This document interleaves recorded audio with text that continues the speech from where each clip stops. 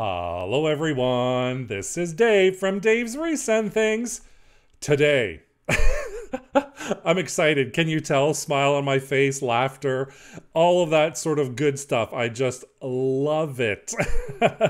Today I am joining forces again with TMI Gifts and the wonderful ladies that work there. I'm going to send a special shout out to all of you at TMI Gifts. Thank you so much for gifting me these products today. And what am I doing today? A Candyland Marshmallow Swag Wreath. I loved putting this all together. This is gotta be the biggest, fullest swag wreath, actually wreath in total, that I've ever done. I just love how it turned out, and I hope you do as well. Don't forget, TMI Gifts, www.tmigifts.com, and if you use that promo code right there, you get 20% off. Yes, 20% off your purchase. I will link everything right down below for you in the description box if you're interested. Why don't I just get started and I'll show you how I made this. All these items here came from TMI Gifts. This is a 30-inch teardrop. I'm going to be using this as my base. You can see there's the hook right at the top to hang it for us. This huge, yummy good marshmallow ornament. We are going to use that as our focal point. This 20-inch deco mesh in blue and white, along with this 2.5-inch wired ribbon and 1.5-inch wired ribbon as well. These beautiful, funny-faced little marshmallow and candy swags, along with some candy cane swags. And of course, these are all gifted to me by the wonderful people at TMI Gifts.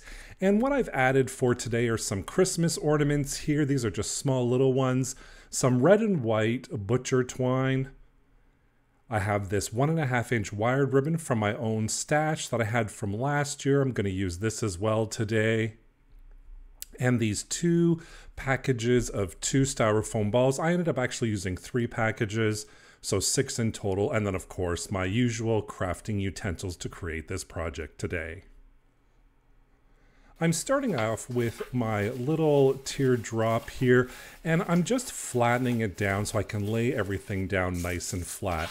That little marshmallow is actually quite huge, so I wanted it to lay flat, and I also wanted to attach it using this ribbon. I just love this ribbon, the colors of it, so I just cut off a piece that wraps around with some excess on the back so I can tie it to our little teardrop greenery there. And all I'm going to do is add some hot glue on that one side, place the ribbon right in that hot glue, and then I'm going to add more hot glue on the other side to get it nice and secured. I'm going to let that dry for a little bit, and then once it's all dry, I'm going to attach it right onto that teardrop. Of course, the red just brings out that cherry fluffy part right at the top, doesn't it? So I'm just positioning where I want it to go, and then I'm just going to feed those ribbons right to the back. You'll see I'm kind of flipping it over here, and I'm going to wrap those ribbons right around the base. It's a nice solid base so that ribbon and that marshmallow isn't going to go anywhere. And I'm using quite a lot of force to get it all nice and tight, cutting off the excess. And what I like to do is I like to add a little bit of hot glue right on all those seams so that knot doesn't come undone, and I know it's going to be nice and secure there. I'm just going to wait for that to dry, flip it over, and here we go. It's nice and attached, our big focal point. Today I am cutting my deco mesh at 15-inch lengths, so I'm just going to take that deco mesh roll along with a couple of my decorative rocks, lay it down at the 0, and then I'm going to come across and I'm going to cut again at that 15-inch mark. And I'm also going to cut at the 30-inch mark. So I'm going to get 2 cuts out of one little roll there. One little scoop, 2 little cuts, 2 pieces of deco mesh. And how I'm going to attach it today is the curl and loop method, or curl and poof method. There's a couple of different names for it. All you have to do is you just have to do the curl side up, roll it into a nice little tube shape, or a huge cannoli if you want, like I always say on my channel. And then I'm going to come 2 stripes in, and I'm going to squish it so it creates a curl at one end. And then I'm going to come back to my teardrop greenery spray here, and I'm going to take 2 of the pieces of twigs or extensions or whatever you want to call them, and then I'm just going to use those like I normally wrap with pipe cleaners and wrap it right around. And then at the other end, I'm going to come in the 2 blue stripes, squish it there, and then I'm going to add that in between another couple of my little branches, if you will. And that's going to create 2 loops and 1 little poof that's right in the center there. You can see it. And again, we're just doing the same method. We're just going to have it, the deco mesh curl side up, start my little tube there, just roll it up. You can do it as tight as you want, as loose as you want. It's totally up to you. It's your personal preference. I kind of do it a little bit tight, but not too tight. And then again, we're squishing in that one end, leaving a little loop at the, or a little curl, and then we're attaching it using a couple of those little twigs there. And these are wire twigs, so you can bend them and move them any way you want. And then one more time, creating that little loop at the end, grabbing a couple of the little twigs there, placing that right in between, and then giving it a couple of good twists, making sure it's nice and secure. And I'm going to do this over and over again, filling up all around that large marshmallow. And here I am finishing off right at the bottom, using that same procedure, filling up that wreath with all this beautiful blue and white deco mesh. So again, this is 20-inch deco mesh. I ended up using almost the full roll. You can have it as full as you want, or you can do less, you could do more. It is totally up to you. I like it nice and full. That's why I have it nice and full. And with those styrofoam balls and the red and white butcher ribbon, or not ribbon, sorry, rope, I'm actually going to create little peppermint balls, if you will. So all I'm doing is I'm creating a little pattern with my hot glue gun, wrapping it around in a twirl, and just wrapping that twine, not the twine, sorry, the red and white butcher rope right in that hot glue. And I'm just going to go all the way around, covering the entire styrofoam ball with my little, let's call it a peppermint twine. And once that's all done and dry, I'm just going to cut off the excess there, and we've created our little candy peppermint ball all by ourselves. And I'm going to do a total of 6 of these. Now it's time to create our big bow. I'm going to lay the 2.5-inch wired ribbon down first, mark the 12-inch point, that's going to be a tail, and then I'm going to create 7-inch loops, which would be a 14-inch length. I'm going to bring that together with our 12-inch mark, pinch it right there in the middle where our fingers are, so we've created our first 7-inch loop. So we have a 7-inch loop and a 12-inch tail, and I'm going to continue creating our 7-inch loops until I have 4 of them. So again, I'm measuring out the 14 inches, bringing it right back to the center, and I'm always going to make sure that finished side is on the outside. So you can see me going back and forth, measuring out that 14 inches, creating those beautiful 7-inch loops. Once I have 4 in total, I'm going to do my final 12 inches. That'll be our Lex tail, and there you go. We have our 4 loops and 2 tails, but this is just the beginning of the bow. We are going to wrap it with a long piece of pipe cleaner. I haven't cut this one down at all. This is a full length, and we have the start of our beautiful big bow ready for our swag. The next step is I'm going to cut the 1.5 inch, and I'm going to start with 11-inch tail. So we're doing a smaller tail, and this time our loops are going to be a little bit less than 14. They're going to be 6 inches, which is 12-inch in total. So it's a 6-inch loop, but the length is 12 inches. And I'm going to do this 3 times. So I'm going to create 3 loops and 2 tails using this method. So again, we're coming out at 12 inches. I am pinching the fabric, bringing it right to the center, and then we create our loops. And then lastly, we're going to create our last little tail, and that's going to be at the 11-inch mark. And again, this is a half piece of pipe cleaner I just cut in half, and I'm going to twist that right in the center. And this is our 3-loop, which we're going to place right on top of our 4-loop ribbon we just created, our 4-loop bow, I should say. And we're just going to twist it right at the back there, attaching it nice and securely. And of course, we're going to do one more ribbon for this. Why not do 3 ribbons, right? 3 different ribbons, 3 different patterns. Adds a lot of interest, adds a lot of color. And my final ribbon is the 1.5-inch candy stripe ribbon. And our tail is going to be 6 inches. And our loops are going to be 5 inches long and will measure at the 10-inch mark. So again, we're doing a 6-inch tail, 10-inch loop, bringing it right back to the center after we pinch it, making sure those good ends are showing through. And then our last little tail, we are going to cut that at the 6-inch mark as well. And that is our last little loop bow that we're going to put together for our large, big bow for this huge swag we're going to create today. And this goes right on top. This is the 3-bow, if you will. A nice large bow.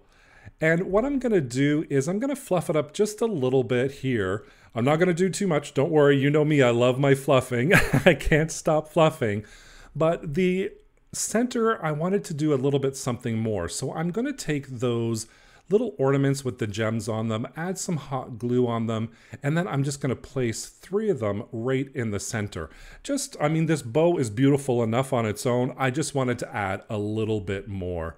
So here we are with our 3 different ribbon bow. It's big, it's bold, it's beautiful, and I'm going to create 3 of these bows in total for our swag.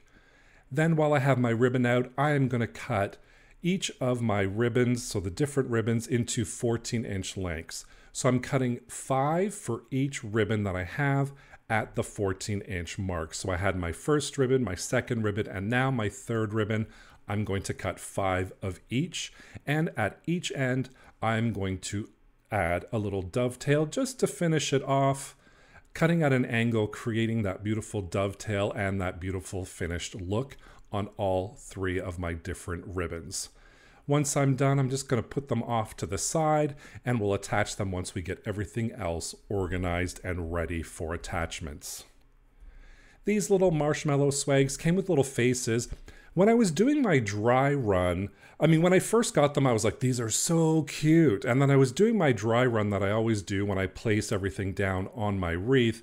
Something was bothering me, and I figured out that it was the smiles, the little faces on the marshmallows. So I decided to take those off. They came off nice and easily. And as well, I cut off the candy canes from the long metal stems. And now I'm just going to bring back my full swag that we've got, and it's time for me to add those bows on there. We've got our long pieces of pipe cleaner, and all I'm gonna do is, once I figured out where I want it, I'm gonna feed that pipe cleaner right through the back, and you'll see in a couple of seconds how I attach it right onto that base greenery that we have. So we're just feeding the pipe cleaners right to the back. Once they're there, I find a couple of stems and just attach that to those stems, wrapping that pipe cleaner right around it. Making sure it's nice and secure and that it's not going to go anywhere. I'm going to cut off that excess, and then I'm going to bend that little greenery wire right over it and around the center so it's nice and secured and it's not going to go anywhere. And I have my first bow all attached. Look how beautiful that bow came out. Oh, I'm just loving how this is turning out. And I noticed that I actually didn't cut, or I didn't do dovetails on the bows. So I'm going to do that. And then I'm going to attach my second bow just the exact same way I attached that first bow. I'm going to feed that pipe cleaner through where I want to place the bow, flip it over, find a couple of stems, and just wrap that pipe cleaner right around those stems. and just twisting, cutting off that excess, and then I fold that greenery back into itself. And I have my 3 bows all attached now, and I'm trying my hardest not to fluff them all. And now, after I've created all of these beautiful peppermint balls, I'm going to attach them just using some hot glue from my hot glue gun, and I'm just going to press them in there and hold them in place for a little bit until they are dry. And I'm going to add 6 balls in total of those pipe cleaners.